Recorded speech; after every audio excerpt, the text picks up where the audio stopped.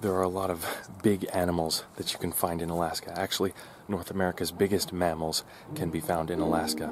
But it isn't just mammals. The tallest birds in North America are cranes. I've got here in the field a bunch of sandhill cranes. They'll range from 3.5 feet to actually 5 feet tall, which is a massive, massive bird.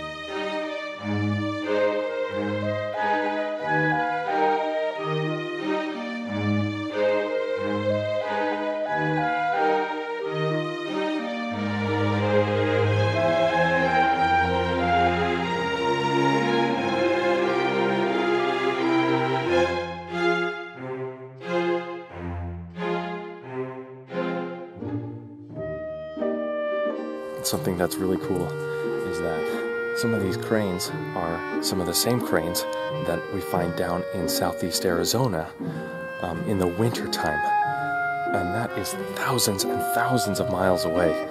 It's kind of awesome to think that some of these cranes have come from all the way down there, flown all the way, and here I am enjoying them up here in Alaska, and I'm just blown away at their beauty. It's so incredible.